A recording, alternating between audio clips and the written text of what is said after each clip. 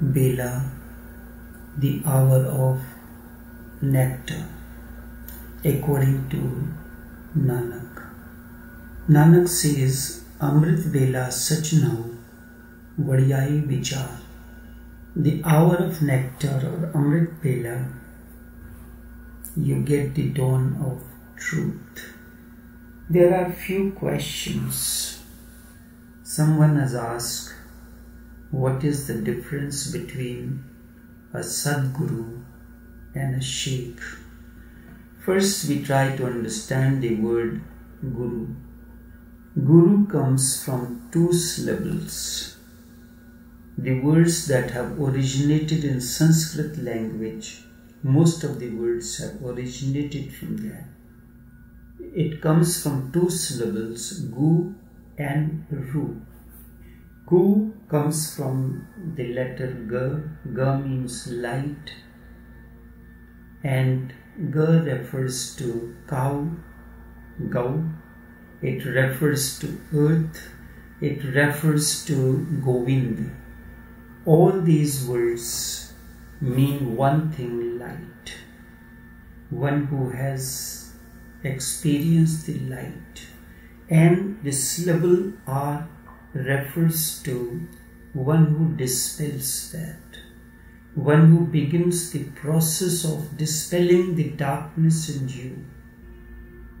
For this, first you have to experience the light within, and then you initiate the process of dispelling the darkness in the other. Then, what is the meaning of Sadguru? This is a prefix who has added to his name is not important. Is important what is his role, and is it creating or dispelling the darkness out of you? So whether he calls, or the seekers or the disciples call him Sadguru or Guru or by any name, it does not matter. What matters, how does his energy field, his intelligence, his understanding dispels the ignorance out of you. Sheikh is a word that originated in Sufi terminology. Guru emerged from the Hindu tradition or Vaishnava tradition.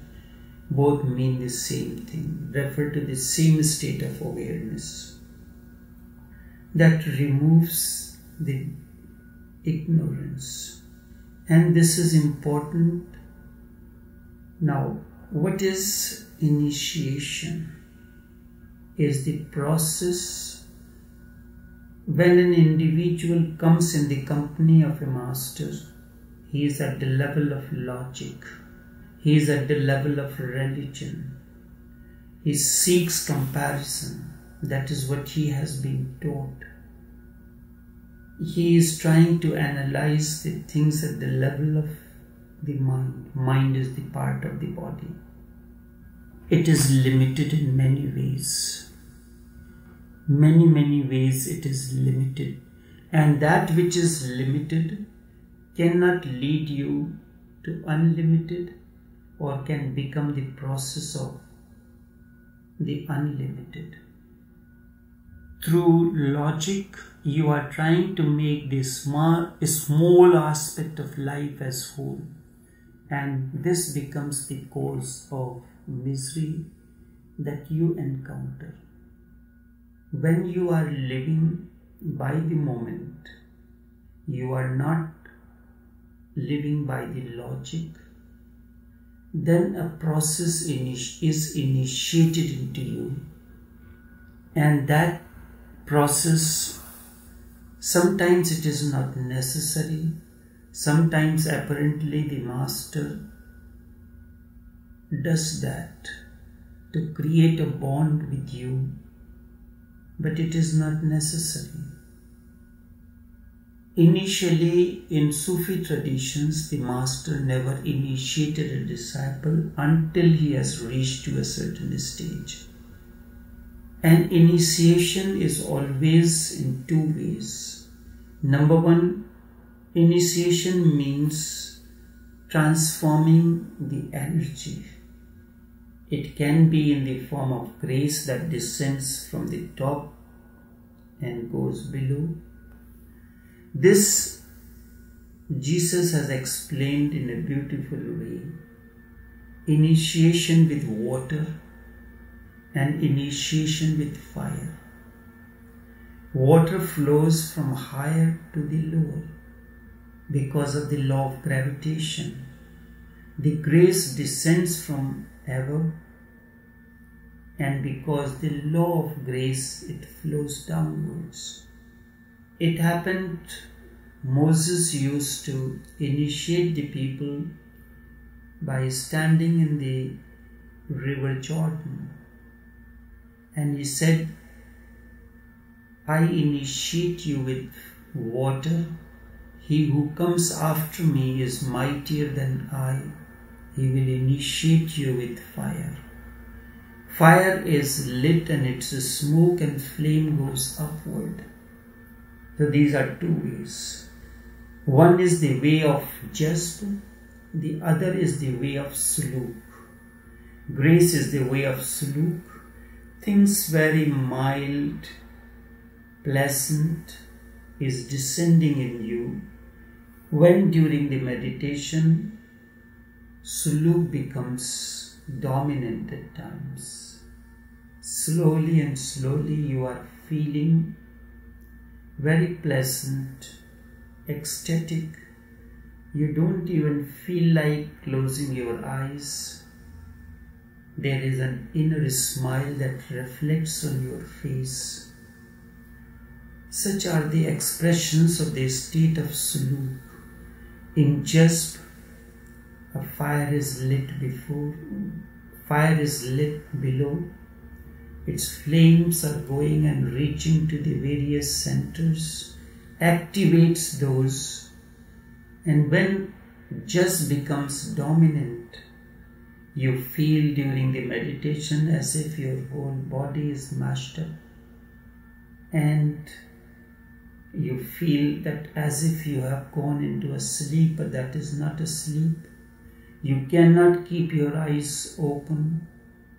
That such a state is the state of jazb. This is known as initiation by fire.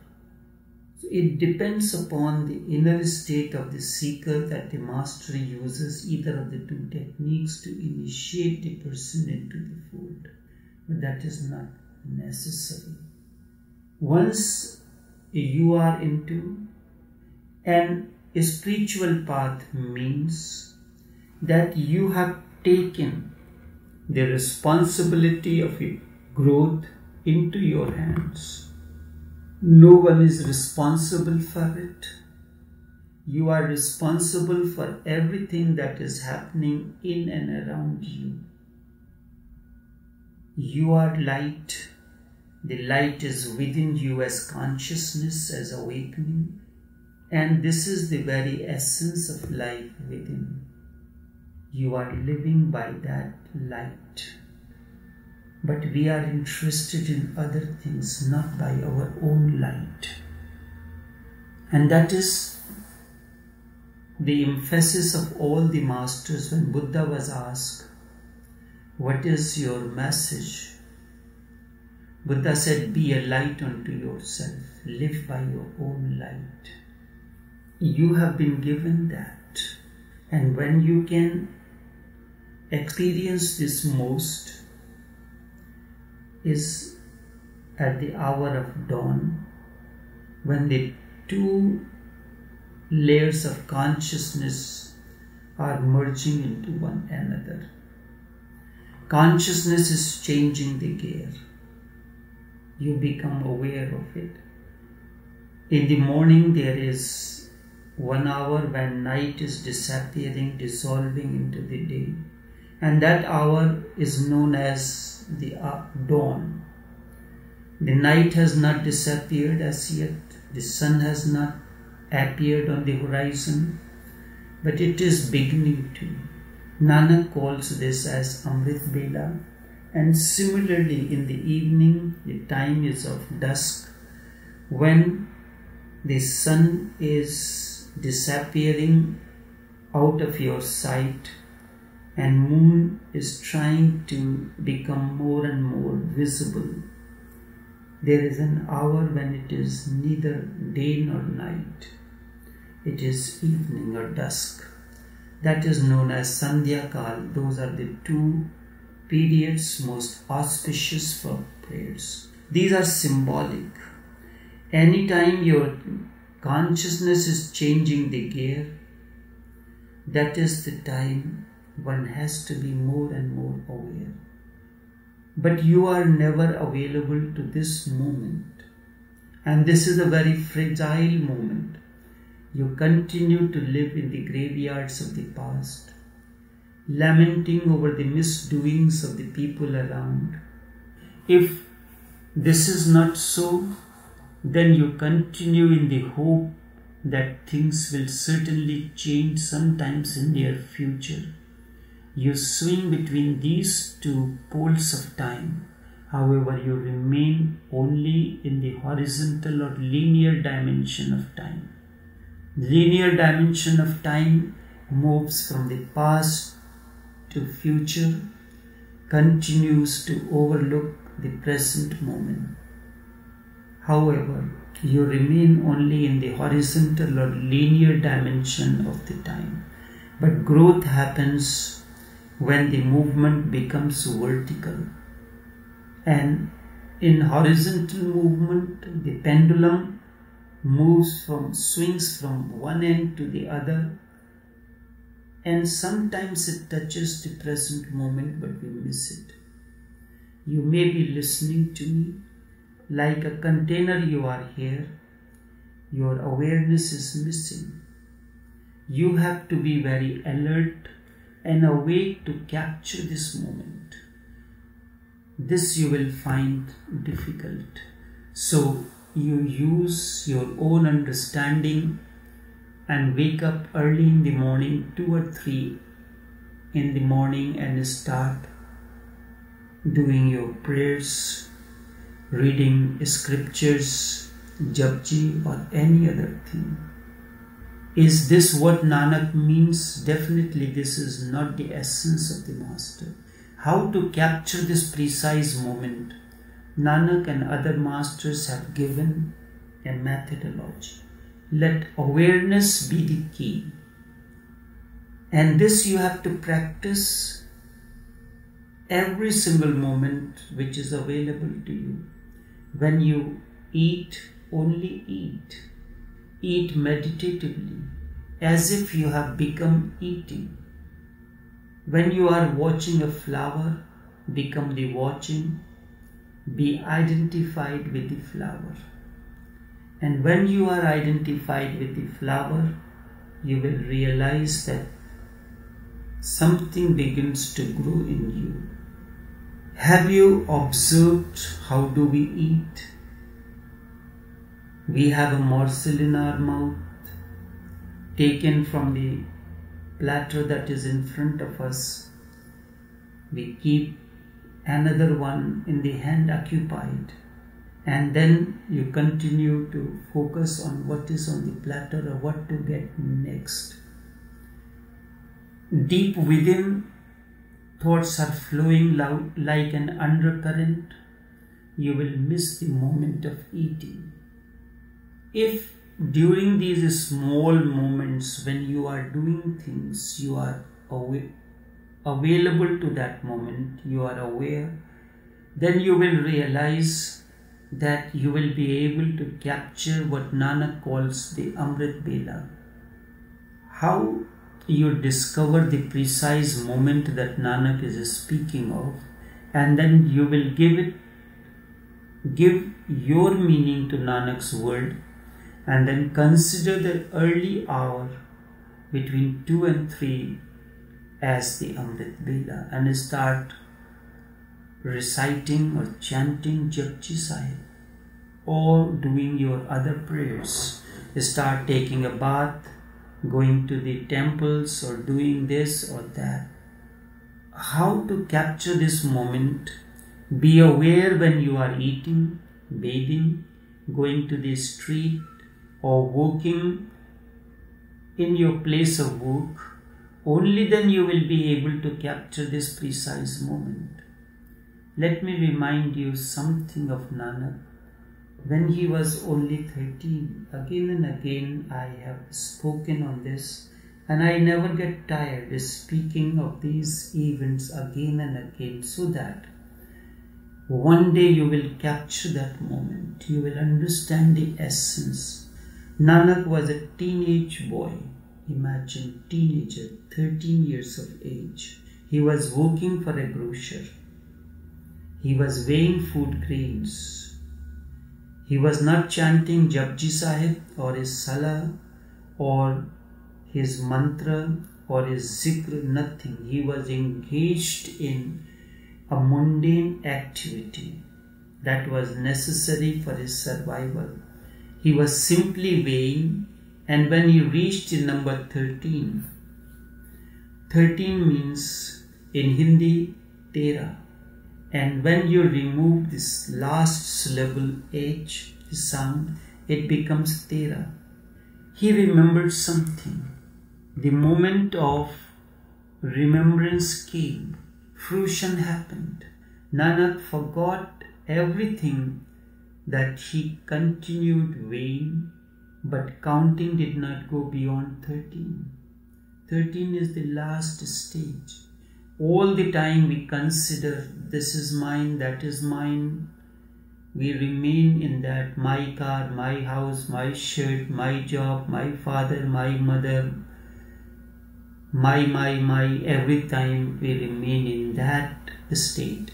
We seldom recognize that this is yours, and everything you try to capture as mine. Nanak forgot everything. Then he continued weighing, but the counting did not go beyond 13. Nanak became meditative.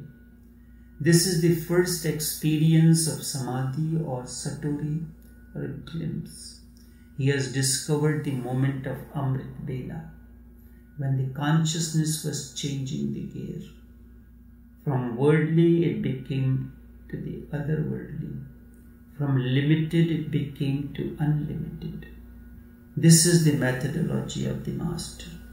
And I have given you the example from the life of Nanak. What can really be a better explanation than this? Once you have succeeded in capturing this moment, then you can meditate any moment. Therefore, before going to sleep, remain on the bed, free the mind from all thoughts. You are now entering a realm through which you can reach the other shore, where you will find that for which you were lamenting for lives. Be a witness. Allow the inner sky free of any clouds. Just vast blue sky remains. Be aware that you do not fall asleep. You can really be aware when consciousness is changing the gear. You remember, you will recall, and doctors will know it very well. Observe that when you are giving anesthesia to a person and you ask him to count 1, 2, 3. 1, he counts very clearly. 2, a little stammering and fadingness comes.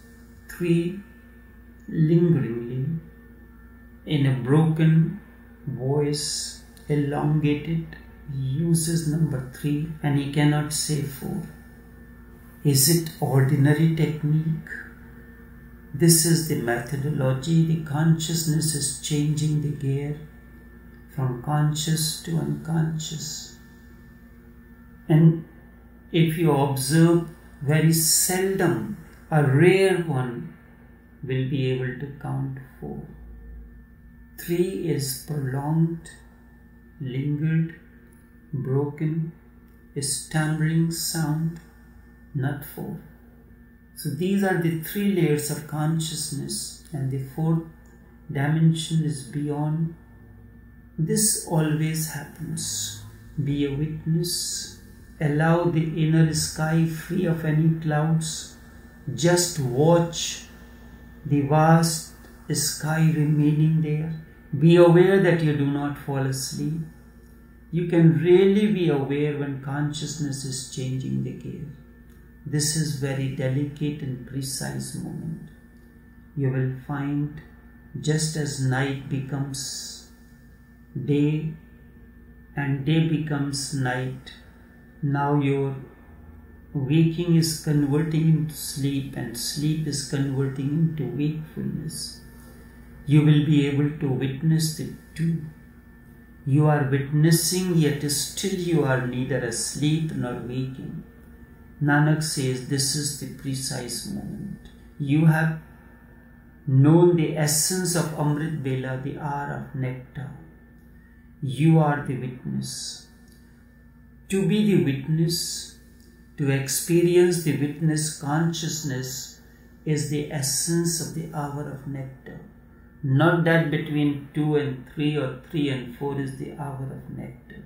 This is the very essence in all the practices of using that hour. But we use that hour literally, not understanding the essence of it. Drown in the magnanimity of this moment. This is what Nanak implies when he says, Amrit Bela, such now, that is the only truth, Vadiyai Vichar. You cannot think about it. Have you ever been in love with someone? When you are in love, you do not have to chant that I love you all the times. Such talks are shallow. Such talks does not help. And the moment you utter such words, the glory of love is lost. Love is unseen, unknown and unknowable, yet a realized truth. It is searching that you cannot put into the words, that energy field. When you are really in love, words disappear and utter silence descends. Deep within, the glory or the magnanimity of the beloved remains like an undercurrent. This is a feeling, not words. Words reach the mind, feeling or bhav, expression echoes in your being and lingers like the dissolving notes of an enchanting melody. Lovers are always silent, and their silence is a dancing and singing silence. You will hardly find husband and wife silent. They remain in constant dialogue, and when either one is silent, there seems to be something wrong. Lovers never talk. I understand that in love there is a phrase that life, the togetherness of 7 lives. For 7 lives our relationship has been together. You cannot live 1 life and you are talking about 7. That was a long time concept. Now everything, even love, has become a commodity, and it must have a date of manufacturing and the date of expiry. And when you buy any commodity, you look at the date of manufacturing, its batch number, and the date of expiry. Is love a commodity that requires an expiry date? Must expire 30th of December 2016. If you are really in love and you understand, the words will disappear and instead there will be a silence. Love is fulfillment unto itself. Lovers are so much overflowing that just holding the hands or looking into each other's eyes is fulfillment unto itself. In such precise moments, words become a nagging, an obstruction. You want to imbibe this silence, and these words come to disturb the dance or the melody of the silence. This precise experience, this precise moment Nanak calls as Amrit Bela. You need not recite Japji or anything else. Just meditate or introspect over the glory. Be filled with an unending gratitude and incessantly gratitude is overflowing through your every gesture and movement. Do nothing. Be filled with the glory of that which is. Overflow the magnanimity of that which is. You will find a new harmony between you and the whole. Day comes, night passes, awakening is happening. This is wakefulness. Dark night is now disappearing. The light is descending. Awakening is happening, and this is through the words, through the gestures. The Master is creating that situation. You are a flame filled with new energy field. In such moments, for the first time, you encounter life. Truth reveals itself. Nanak says that in every moment you understand. You come to understand. Body comes as the outcome of your actions, and it is the grace that opens the door of salvation or awakening. You cannot attain to this by your own efforts. This happens when all your efforts exhaust.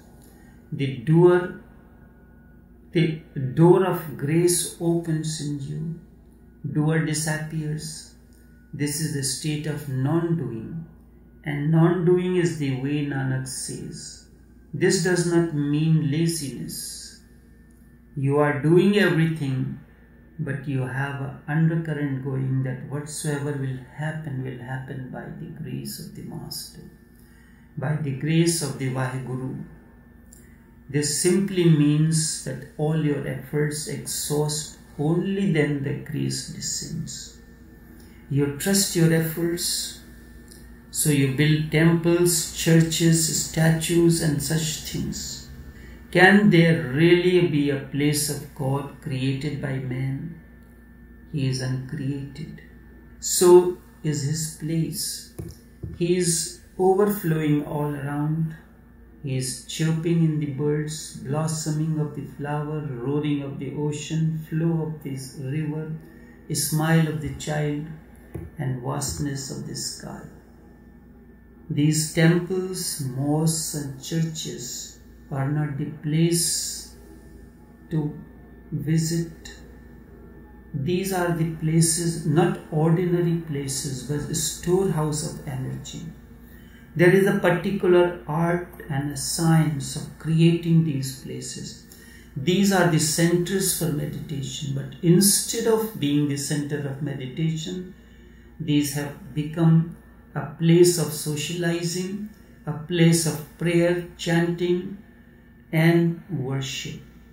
Initially, the temples were built as a place for meditation.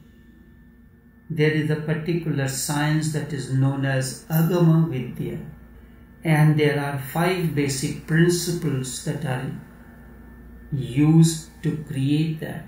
The size of the sculpture, the gestures, the position, particular way of consecrating, these are important. And when you are in meditation, you are company of the Master. You have become a storehouse yourself. It is like the battery that is automatically recharged. And if there is some malfunctioning, the battery is not charging, the alternate is not working, then you have to carry your battery to a place where it can be recharged or checked. So temples, churches and mosques are those places where you can get your battery recharged. But it does not happen. Those have become the place of socializing. And the moment your battery is automatically charging, its charge is maintained 13 point all the time, then do you need to go to the place where your battery is to be charged? People in the West think, they try to interpret the masters in their own way. When Nanak says you don't need to do anything, they consider it lazy. So too Nanak's father Kalu Mehta thought that Nanak was lazy because of his ways and means. His father has the intelligence of a businessman, so he thought Nanak to be lazy. He was worried. He created several opportunities for him, but all in vain. He did nothing, returned unlearned. He was sent to the teacher who was a Pandit. Nanak entered in argument. The Pandit himself brought back Nanak home. Nanak says, when the last letter has come, then what has remained? He was sent to a Maulvi to learn Persian. He said to say the word Alif. And Nanak asked, what is the meaning of Alif? No one has asked in his whole life or experienced the meaning of the word Alif. Alif is the beginning. So you have to tell, what is the beginning? Nanak inquired from the teacher, what one gains by education.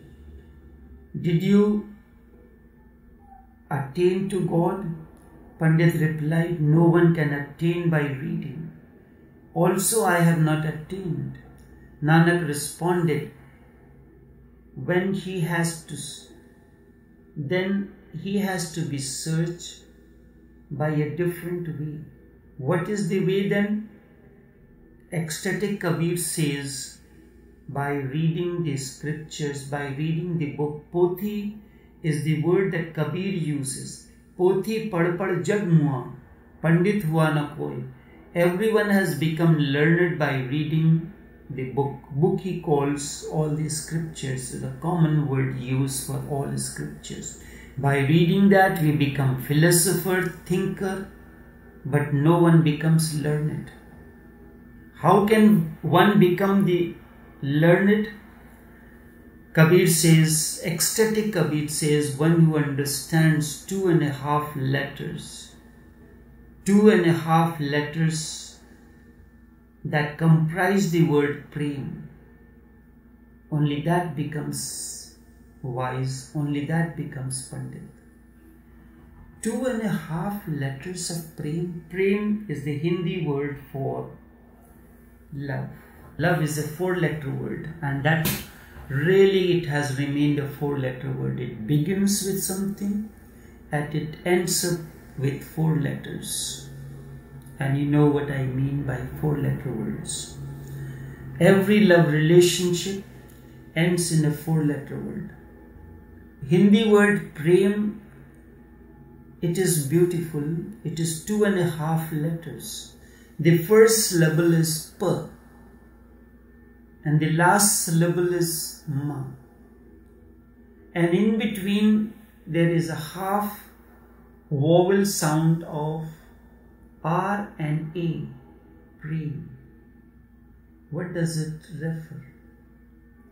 P refers to one pole, ma refers to another pole, the two between whom the love has to evolve. And because it is half incomplete, that which happens between the lover and beloved always remains incomplete. They are full of gratitude for one another. The lover feels, I have not done enough. The beloved feels, I have not done enough. The lover feels that the beloved has given so much. The beloved feels the lover has given so much and I have not responded him. There is gratitude for one another. And the process of this gratitude, process of this overflowing never comes to an end. That is why One who reads, understands these 2.5 letters of love really becomes a wise, a learned, and awakened one. Otherwise, every love relationship you are looking for the expiry date. And whenever you go and buy any product, this has become your attitude, way of life in the modern day. When we are going to buy product, first we look at its content and then we look at the expiry date. So too has become love a commodity that is sold in the market by its expiry date. Nanak told the teacher he will learn that 2.5 letter word love. It is beautiful. That is Hindi equivalent for love, contains only 2.5 letters. The 2 end letters represent the lover and the beloved, and the half letter, which is the sound of R, that is consonant, and the sound of A, that is vowel, Re, that represents the energy field that flows between the two. And the half letter represents that constant flow of energy. It is not complete. It is continuing since the beginning of the civilization, since the dawn of humanity, and will continue. No one knows the source, the perennial source of love. Also, no one understands where this flow of the river of love will sail to. Love is the mystery of the unknown. Never try to explore it. You can be it, you can live it. The teacher brought back Nanak home saying that he is invincible. Nanak's father arranged for him the Hindu ritual which is known as a thread ceremony, where a 3-faced thread is put around the neck of the person after the ceremony. Accordingly, the child undergoes a religious ceremony and thus begins the formal worldly and the spiritual education. Ceremony began.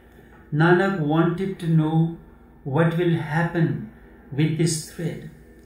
By this thread alone, can one really become learned? Nanak wanted to know. It is said, with this ceremony one becomes twice born.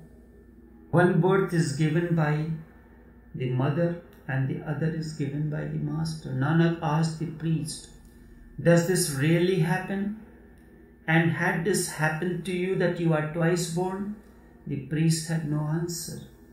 The priest got frightened.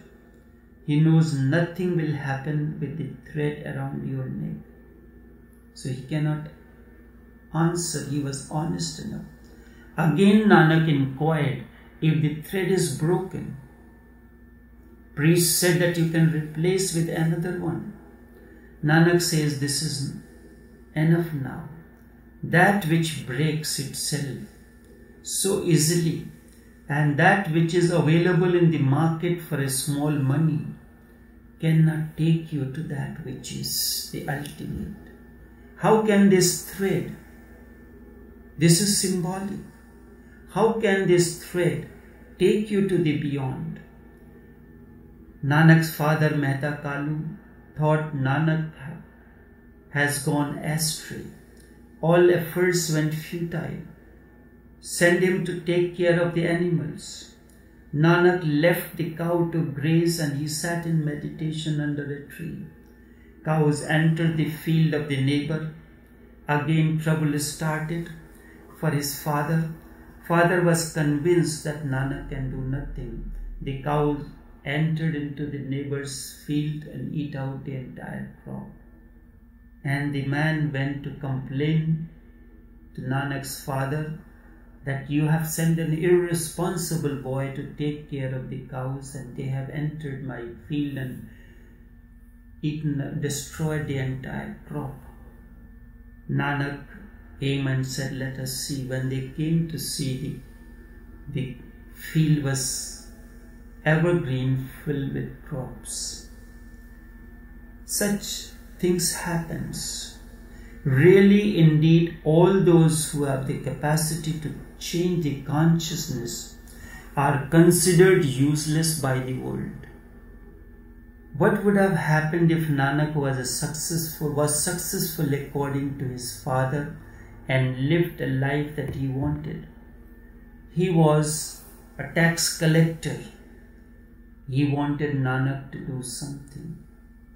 The humanity would have been deprived of something of immense value. What would have happened if Nanak ran the business successfully? Nanak moved from the realm of doing to the realm of being. The realm of being is the realm of glory of the unknown. The realm of glory implies that he alone is the doer. We are simply an instrument. And what can I do with my limitations? The day this realization happens, ego dissolves drop by drop. And the moment you are aware of your incapability or limitations, the moment you realize that nothing can happen through your efforts, that very moment the door of the beyond opens. That very moment the door of salvation opens.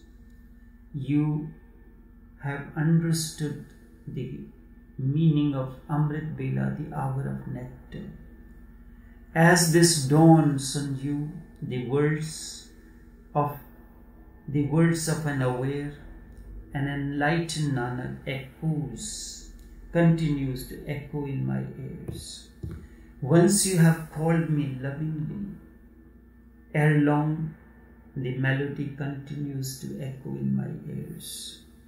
Nanak continues, he is everything unto himself, is complete, total in him. Nothing can be added or imposed on him. He is the cause of his own existence, Swayambhu. He is not dependent on any. Nanak says, singing, remembering and listening to the glories of that alone will relieve you of your pain and suffering. Nanak says this remembrance has to be each finite moment. Just go to your place of, it's not that you go to your place of worship once a week or once in a day and that will do, certainly that will do nothing. And even when you are in your place of worship, your mind wavers and it is not there. Many a time you look at the time and keep your cell phones on. How can you remember him?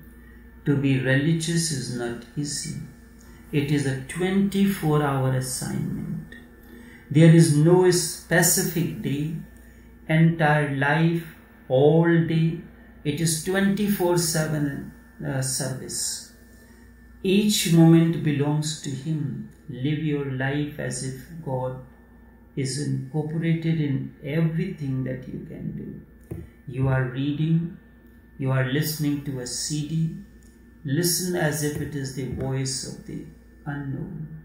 Nanak says only then you can be free from pain. Dukh parihar sukh ghar le jaye.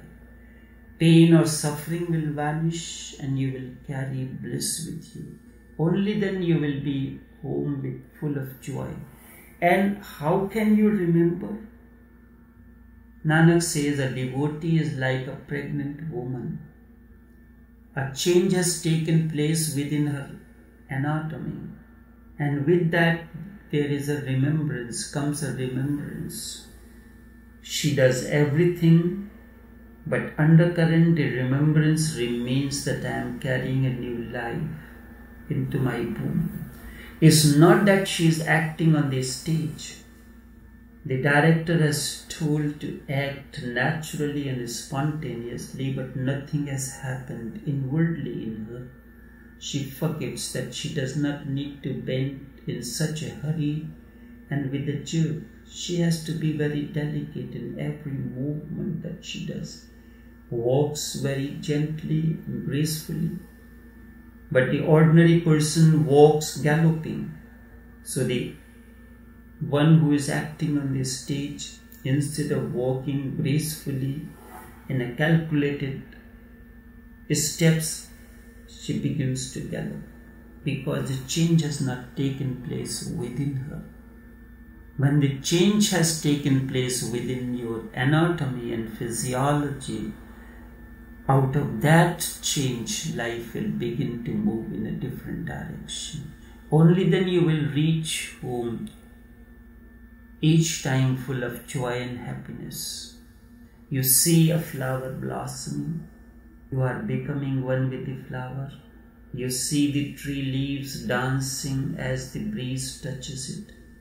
You become a dancing tree. You start swinging. Then when you return or that event is over, you are ecstatic, and you are ecstatic for no reason.